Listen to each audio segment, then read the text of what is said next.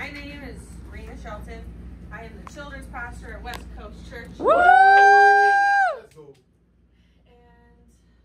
I play the ukulele. Yeah.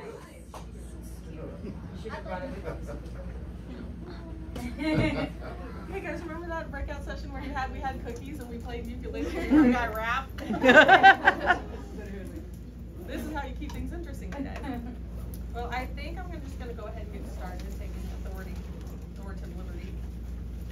Good morning! My name is Rena Shelton, and welcome to the Chocolate Chips of Ministry. I have been in ministry probably for about 15 years, and I have done everything from cleaning toilets to kids ministry to youth ministry to church finances to office admin to the worship team, playing keys on the worship team, to graphics and production, you name it. If it's been in the church, I have probably done it at least once to find out I didn't like it, to step out. I love the church. It's my heart. I love everything about it, and from a young age, I just fell in love with Jesus. I came from a family that was not Jesus. It was very toxic, very abusive, and I longed for love. So when I came to the church and I heard about this God who loved me, at first I didn't believe it because I was like, there's no way that God is real. If God is real, he does not care about me. He does not want me. If he did, why would he let me live in a house where people who were supposed to protect me were the same people that abused me? And I just grew up with this neglect and this abandonment, and I didn't want to hear about this new love of Jesus. And so, but when I went, because I saw a cute boy, God just stirred my heart, and I couldn't understand church. I didn't know what I was experiencing, but I knew it was something new, and I wanted it. And regardless of what position you serve, this is not a kids ministry workshop. I want you to take that in, because sometimes when people hear kids ministry, if you're not a kids pastor, everyone tunes out. This is not a kids ministry workshop. This is a ministry workshop. Whether you're on the worship team, you're a lead pastor, you work in the office, you clean the toilets. If you apply this to whatever position you are serving in, and your heart is open, God will use it to help you. You have to take what you receive from this conference and dissect it and take what you need and apply it to you. Because God's Spirit, God's Word is universal. That's right. There are no barriers. It's not defined by your position. Okay? So I just wanted to get that out there first, because God's prepared something for you today. I didn't start in kids ministry. I actually started serving, helping out my youth pastor at different events. And I remember one particular event, Pastor Nancy Turkman, the OG, I had one more task to do. Like, you know, that last task before you go home and there's freedom. And I had left school, went to church, worked at the church, setting up for this big event, and my last task was to set up this table. And I was so ready to leave. And I went to my pastor and I was like, hey, we set up the table. Am I good to go? Is it okay if I leave now? And she's like, okay, well, let me check out the table, and then sure, honey, you can leave. So she goes and checks out the table, and to like my sadness and horror, she was not impressed with it.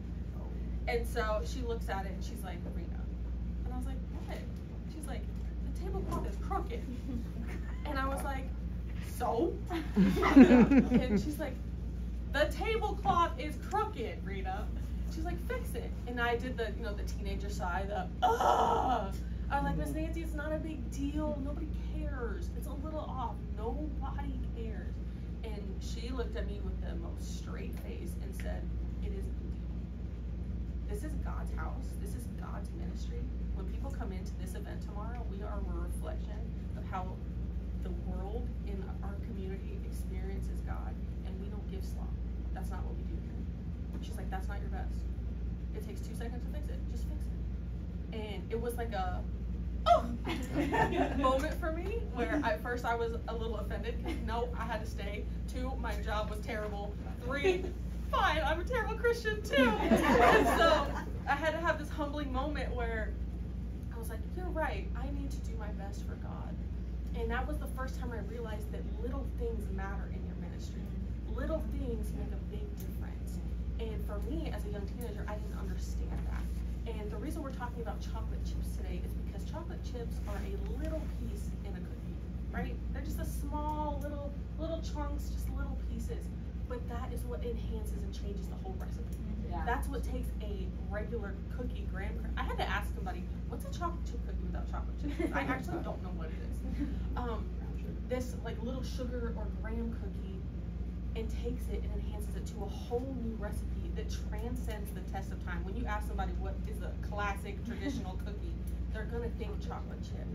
And that came to be because of a few small changes to the recipe. And so your ministry is probably in one of three stages. It's either in the sinking stage, where you're losing people, there's been a division in your church, something happened. It is, you don't know what else to do, people aren't coming like they used to, tried everything. You're at a floating stage where what you're doing is working, but nothing really changes. Nothing drops, nothing increases. Or you're in a really great season of ministry where life is sailing, no icebergs in sight, you are good to go.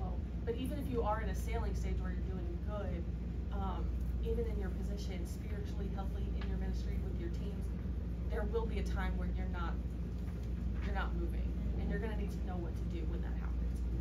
So if you will apply these little things, and if you already have them in your ministry, to improve them, analyze them, really check them, I believe that it is going to help you.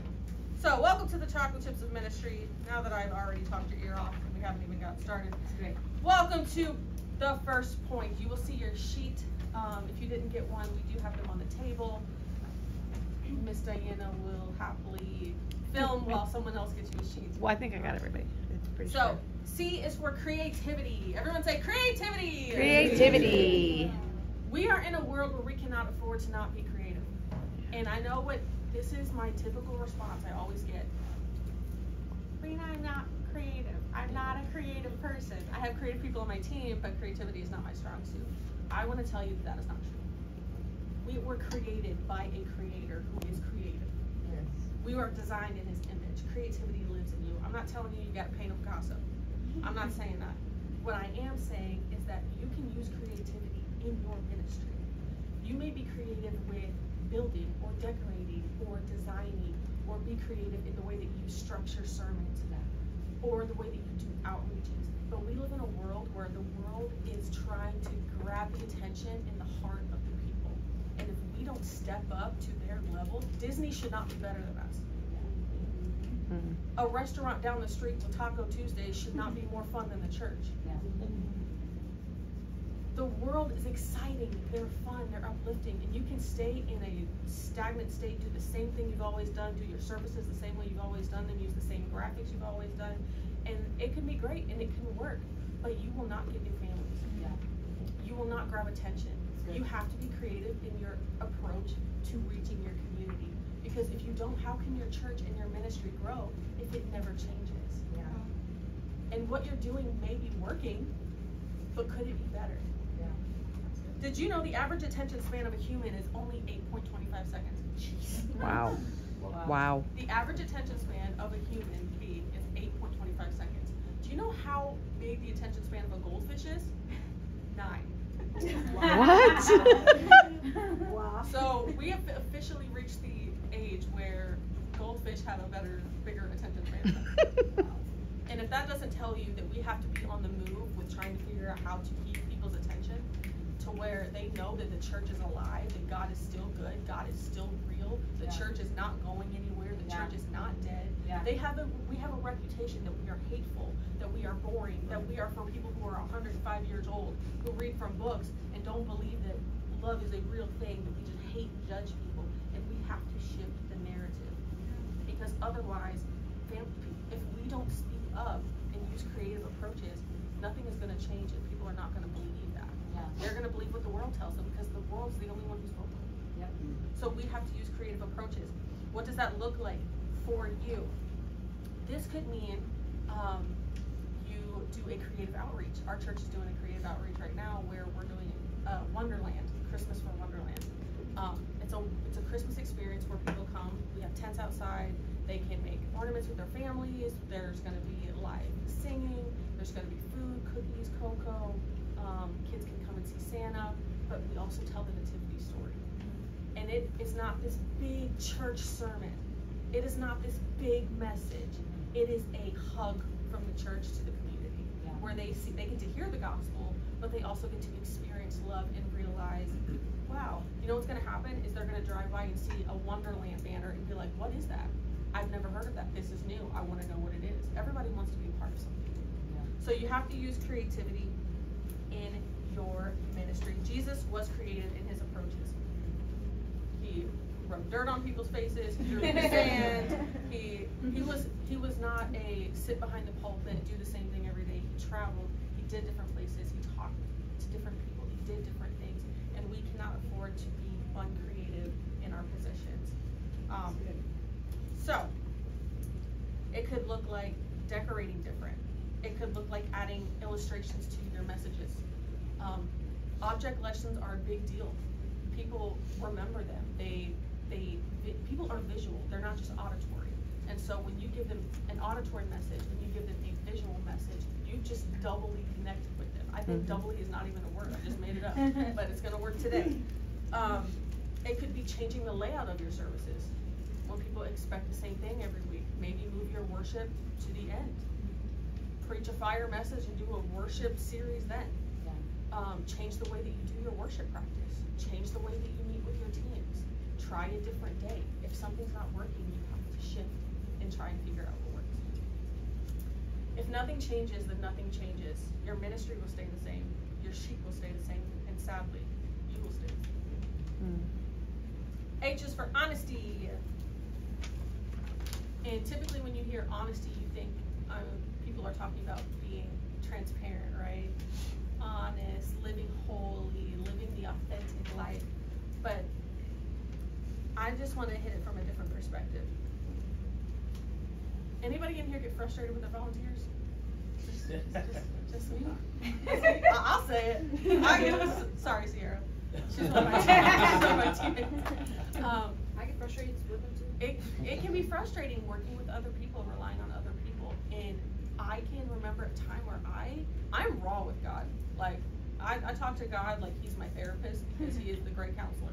And I'm like, God, these people are tripping.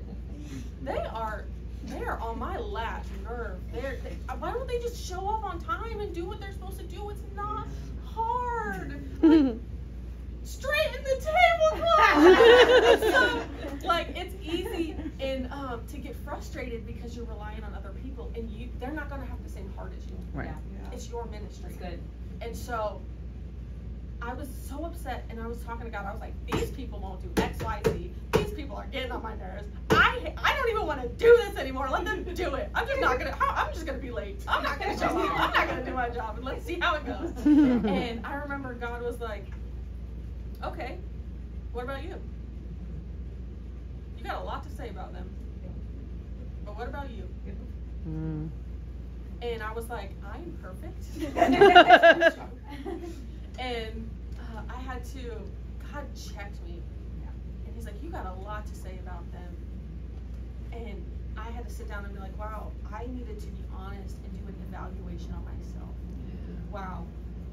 That thing that I said I was going to fix 3 months ago is still broken. Wow, that team member didn't do what they were supposed to do, but I did not communicate effectively so that they could succeed. Wow, I had a really bad attitude and was wondering why everybody else wasn't chipper and ready for Jesus. I'm like, am I drama? Am I the problem? Yes. And God was like, you have to be real. You're honest about everyone else and their performance, but you give yourself a little more grace than you give them.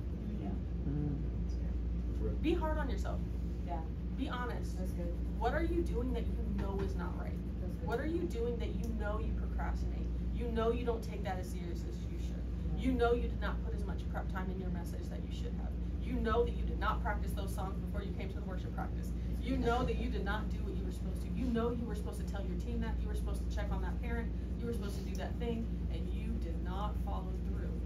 That's on you. That's good. But we don't want to say that. We want to say, I was busy. I was tired. This thing came up. And we have all these excuses, and we wonder why our ministry isn't getting better because we're not getting better. That's good. Yeah, Because so good. we're not being authentic and honest with ourselves. Something that we always try to teach our team is to do a SWOT. And that's in your questions. The SWOT review, it will be, what is your strengths? What is your weaknesses? What is your opportunities? And what is your threats? So that's a self-evaluation. We usually do it with our ministry team after our service. So we'll be like, all right guys, what was our strengths this week? This kid gave his heart to Jesus, or so-and-so improved on their skit dramatically this week. What are your strengths? What are my strengths as a leader? I'm a really good communicator. For me, my biggest strength is my creativity. Creativity is my superpower. Mm-hmm. Weaknesses. My weaknesses is my time management. I'm trying to do everything at a million miles. I don't say no to nobody. I'm like, yes, I'll do that. Yes, I'll do that. Yes, I'll do that. My team is laughing because they know.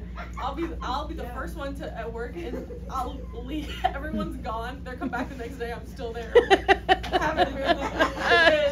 I'm terrible with my time management. Opportunities. An opportunity you can have is finding a resource to that thing that you don't know how to do. Mm-hmm. Okay, you struggle with working on a document. Who can you reach out to get what you need for that? Graphics is not your strong suit. What program or software can I use to make that easy? Who do I know that can help me with my website? I don't know. Look for those opportunities that you don't make excuses. Look for opportunities to get better. Yeah. Go to a training. Go to an experience conference. Threats. If there's something spiritual not right with you, that is a threat. When you are leading people to Jesus and sitting in private and won't come to your leaders about it because you're afraid you're going to get condemned or whipped or taken off the team, that is a big sign that you should be taken off the team. Yeah. And being taken off the team doesn't mean that you have failed. It means that you need time to heal. You need time to refocus, and that's okay. Every leader wants to hide when they do something they know that they're not supposed to do, but if you can't be transparent with that, and you are a secret sinner, that's a threat. Yeah. A threat is you found out a kid got hurt and you didn't fill out an incident report. You're terrible with incident. That is a huge threat. You get sued. Not doing your office admin, not filling out checks and getting checks out on time. Your lights get shut off at your church. That is a threat. Luckily, never had to experience that. Angie's always on time. Woo! Yeah. So, H is for honesty. Be honest with yourself. I is for intentionality. Everyone say intentionality. Intentionality. Ruth Graves Wakefield created the famous chocolate chip cookie in the 1930s. And there are different stories on how. Some people say it was an accident. What's she laughing at, Garrett? I'm just kidding. I'm like, I didn't even say anything funny yet. Some people say that she did it on purpose. Some people say that she was making her regular cookies and some chips fell in by accident. But one thing we do know is she was a chef. She was a baker at an inn. So she was experienced with food. And Carrie, who's also experienced with food, he's a chef, not me. I make ramen noodles. That's the extent of what I got. You try new things, right? You experiment with flavors. You do different things. You have to be intentional with your ministry. You have to try things, experiment, figure out what's working, what's not working. Be honest about what's not working. Even if you think it's a great idea, even if it's working for the next church, it may not work for you. It may not work for your worship team or the way that you do the office or the way that you do youth ministry. Sometimes you have to change things, but you have to be intentional. If you try nothing happens. Yeah. But here's something that I want to challenge you. It is really, really common for people to look on the next church's Instagram and want to copy what they do. They're bigger, they're cooler, they're better. We need to be like them. What they're doing, they're reaching. 500 people got baptized and only 2 got baptized at our church. We suck. And so we live in this comparison state. Yeah. And it causes us to implement things in our ministry that are not of God. That's good. That's good. So We good. will implement things because we saw them and thought they were trendy or thought that that's what we needed to do, but that's never what God intended us for our ministry. Yeah. And we are really bad for being churches that are like, God, come in the room. God, fill your spirit. make everybody cry so I feel good about my message. Lord, save the room.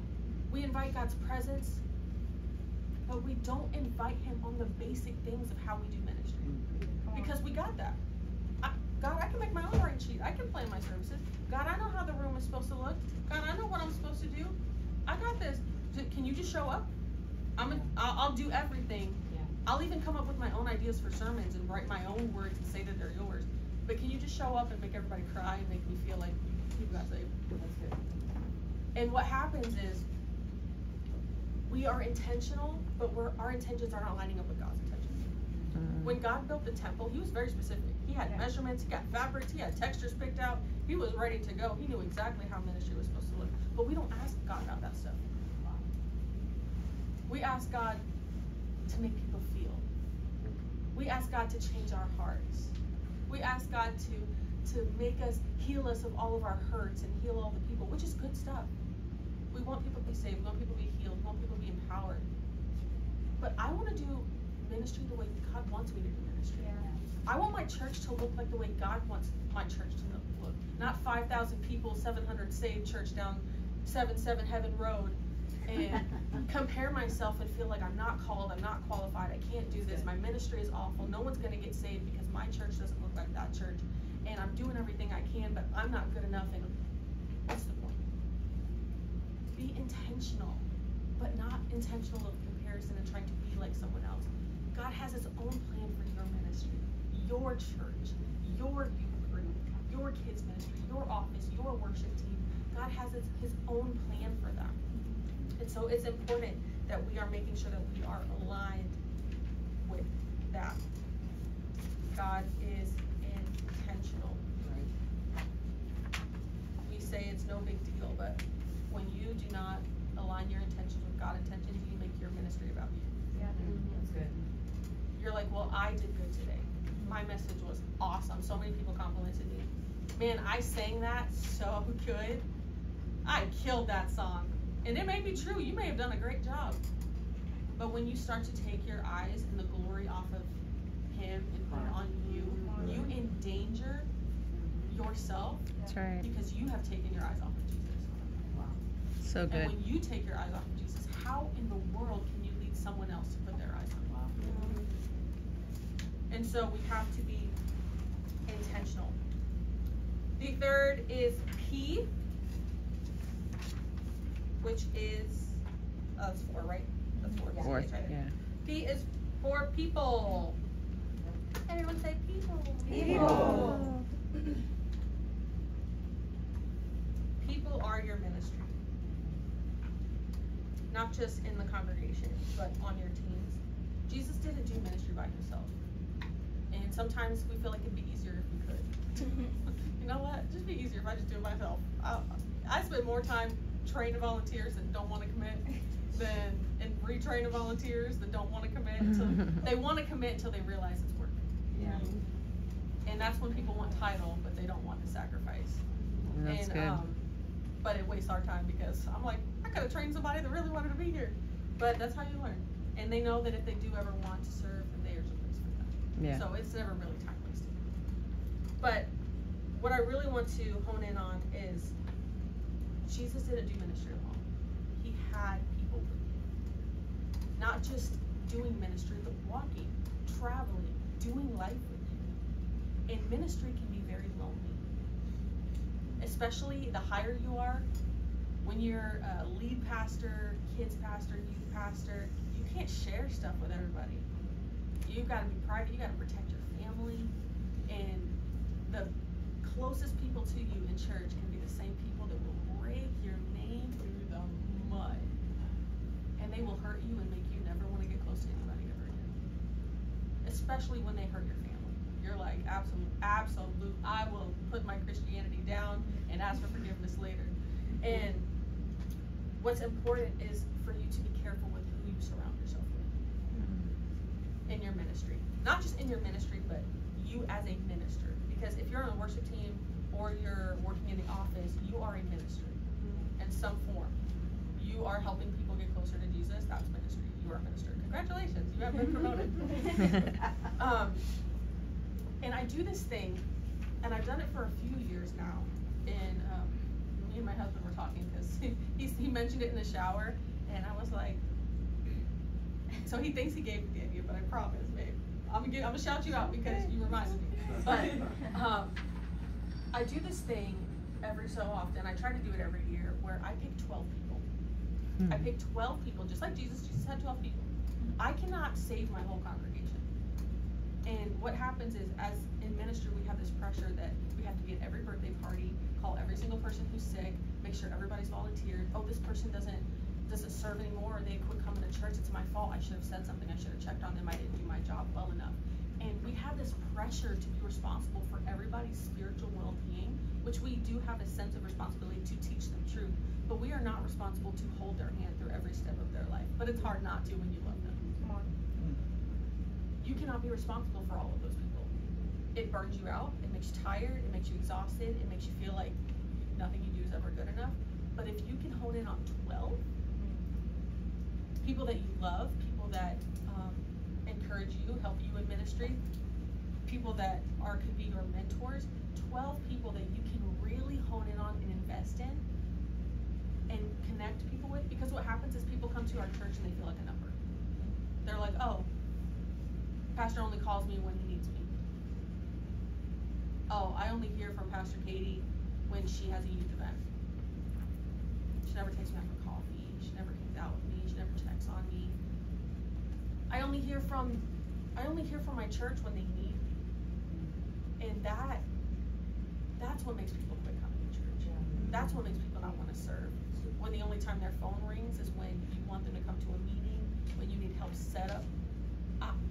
I texted a volunteer one time to ask them something, and something just made me, it had to be Jesus, because I wouldn't have done it otherwise, was like, look through your text messages from this person. And I'm like, wow, the only time I text them is when, no wonder people feel used by the church.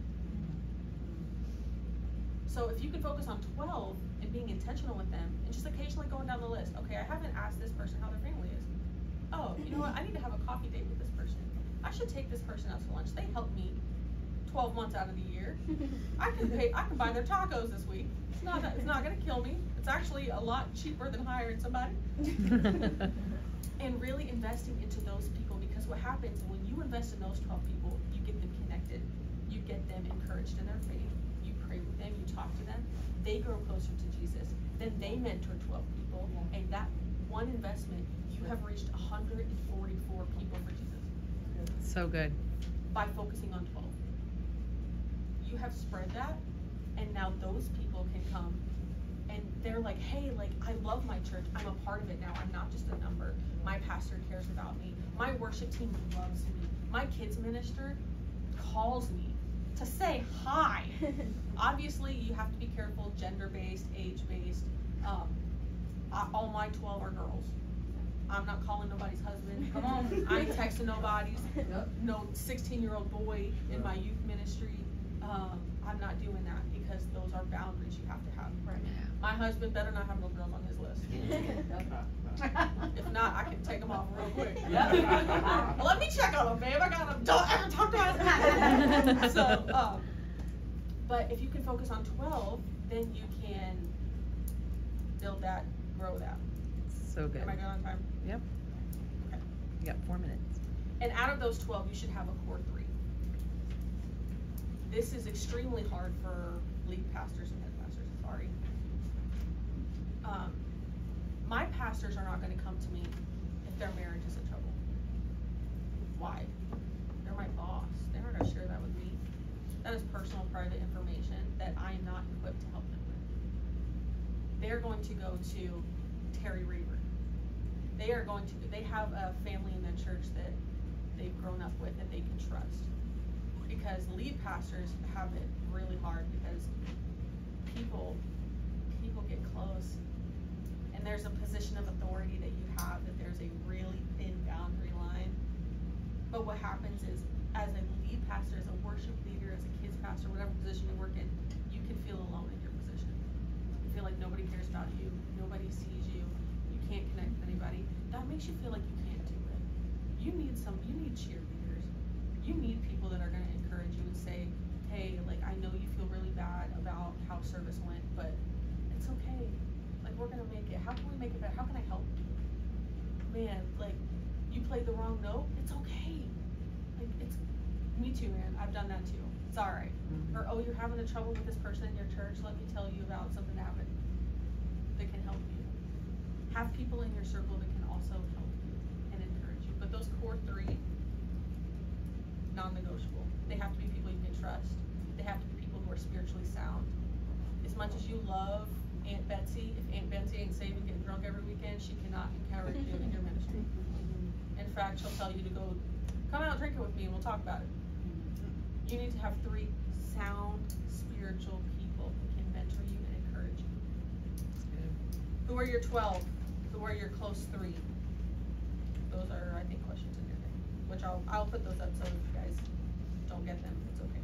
Last but not least is my favorite. My least. Oh man, my least mastered skill. But I'm working, guys. I'm being transparent. S is for Sabbath. Your ministry can't be effective if you're not rested. And we have this pressure to do the job must be completed, and it must be completed with excellence unto the Lord. Hallelujah. Amen. There's always more work to do. There's always something else to do. You will work at the church a million hours, especially with the way that volunteers work sometimes. And ministry will end up coming before your spouse. It'll come before your kids. It'll come before your mental health. And you will find yourself in a place when you are not rested. Your mind believes things that are not true. Your mind will begin to make you question your calling. Your mind will begin to cause you to be offended with people that you love and people that you work with at your church because you are not in the right mindset. Because you are tired and you are offended and you are upset, you are sad, you are lonely, and you're discouraged because your body keeps the score. So what happens when you are not getting and maintaining and prioritizing that rest is that's when your brain will say, you can't do this. Your congregation doesn't need you. Those youth kids would be so much better without you. Anyone else can do your job. Your creative ideas, they're trash. They're pretty awful. You're not good enough. You should just resign. You know, you think God called you, really? Like, God didn't call you. God can't use you. Look at the other person who's sitting right next to you that sounds so much better. Look at the lead pastor down the street. That person that you think loves you, that's on your team, see how terrible they treat you? You overanalyze. It makes you question things that are not of God. They are not true. They are lies caused by your subconscious and by the enemy taking advantage of you in a vulnerable state because you did not prioritize rest. God did not suggest rest, He commanded it. That's right. It's good. But we don't. We say, I'll rest when it's done. I'm guilty. Y'all, my team will tell you I am a workaholic. It's sick. I have a problem. I'm aware. It is literally, it is terrible. Am I right? Yeah. It's getting better. But you know why it's getting better? Because my lead pastor makes it better. Yeah. We have the best pastors. No offense to any pastors in the world. They are awesome. Yeah. Highly 10 out of 10 recommend if you need anything, call them. They will counsel you through anything. Yep. They're for the people. They are for the people. They are my pastor parents. They loved me when I was a teenager and have led me in every area of ministry.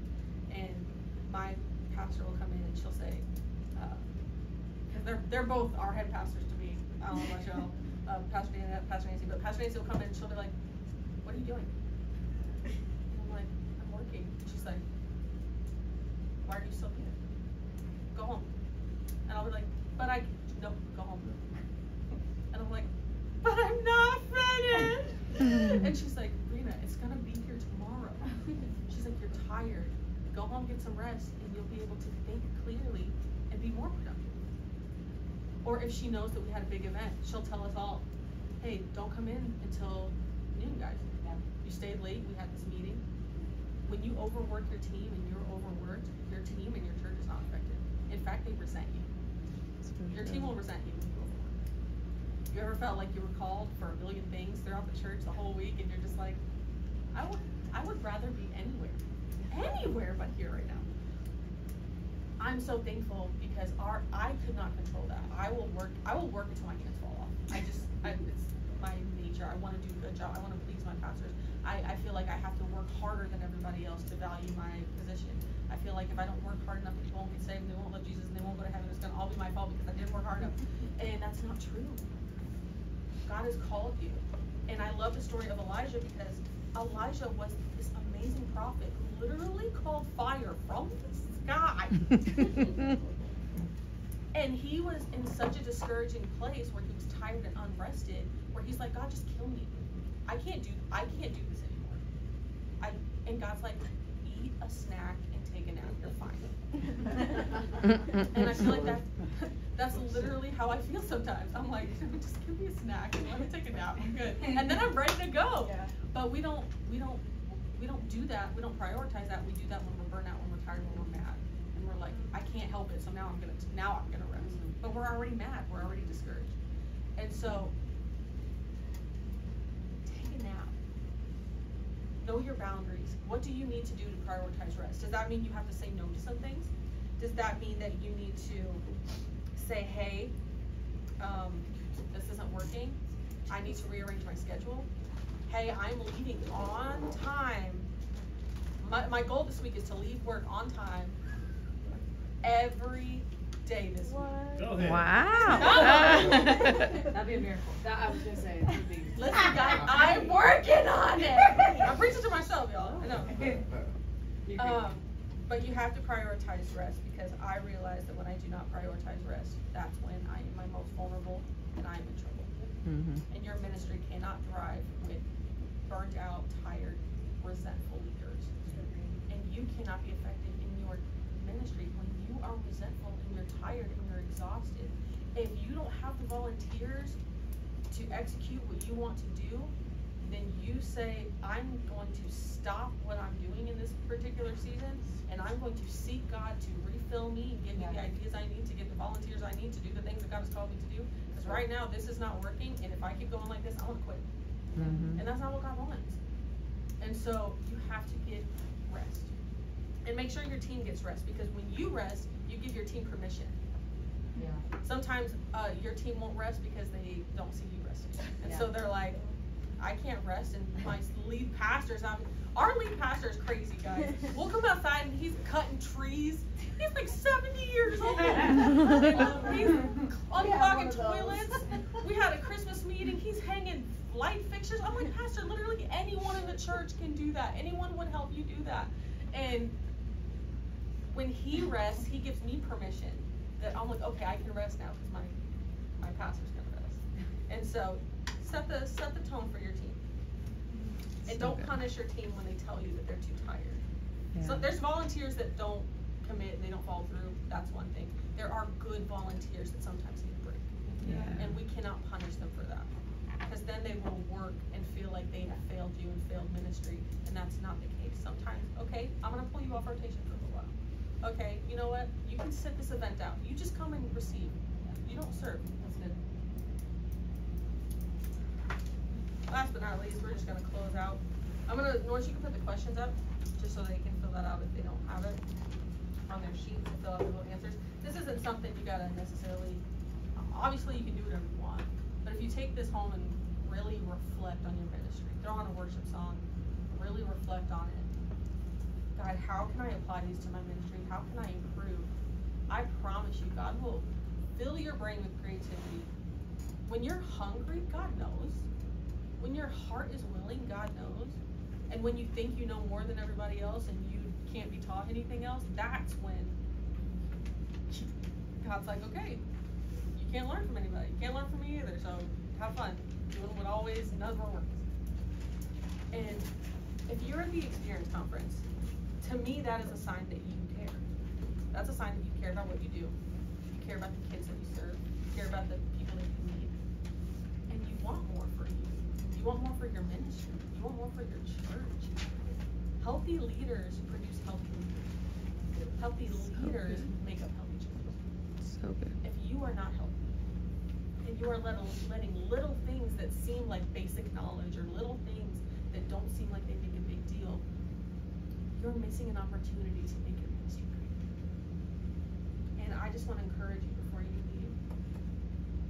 No one else is called to your position. You are called to your position. You are at your church specifically for a reason.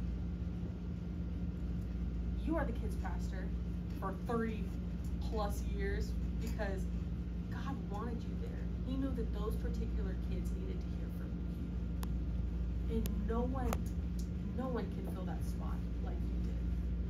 And if they could, they would have your spot. But God gave you that spot. No one is meant to take your place. And that's what happens. We disqualify ourselves, and we always say, God, I'm not qualified. God, I can't do this. God, this is just too hard. Everybody else makes it look so easy, and I can't. My ministry isn't growing. My ministry isn't changing. I feel discouraged all the time, and I feel tired all the time, and I feel like nobody cares. I'm putting in all this effort, and nobody cares. And God is saying, I care. One of the statements I always try to tell my team is, I care about you more than I care about what you can do for my mission. So good. And I think you guys need a reminder that God cares about you more than your position. If you are unhappy, if you are discouraged, if you are lacking creativity and ideas, if you are living in sadness that nobody knows about because you smile and you sing on stage and everyone thinks you're fine, you just work and push through it, God cares about those things. I don't want a basic cookie ministry. I want the best. I want it God-driven. I want it full of creativity. I want it fun. I want it honest. I want to be intentional. I want to be healthy, surrounded by people that are encouraging me and helping me to keep going. And I want to be well rested. Not just rested where I took a nap, but rested in God's presence, where God is able to speak to me. Because we get so busy, we don't let God speak. We're like, okay, God, talk to me when I'm done. Once I finish all my tasks, then I'll sit with you and maybe you can give me a word. But I got most of it figured out, so I don't. Instead of sitting in God's presence first and saying, God, what do you want my ministry to look like? I've been doing it my way for a long time. That's worked. But your talents can only take you so far.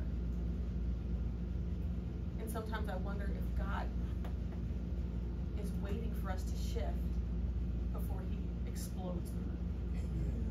So good. It can't get there because you're in the way. We got to step out of the way and say, okay, God, this has been my ministry. This has been what I've done. Help me do it your way. Well, Father God, I pray over all of these leaders who are in here today, Lord. I thank you that you've given each of them talents. You've given each of them abilities and a position of authority in their church. They have influence. If they are in this room, they have influence over people in their church. And you are going to use them in a mighty way. I pray that this conference puts a fire in them. I pray that any depression, any sadness, any anxiety, any discouragement, any comparison, any fear, God, that they feel like they're not relevant, or they can't do this anymore, or they're not good enough, or they're not talented or cool enough, God. I pray that you remove those fears and remind them that you have called them. And nobody can take that from them. No one can take their calling. No one can take their position. You gave it to them, Lord. And you are going to equip them to do that job well. Lord, may we not get in the way. May we care about the details and the little things in our ministry so that it can be excellent.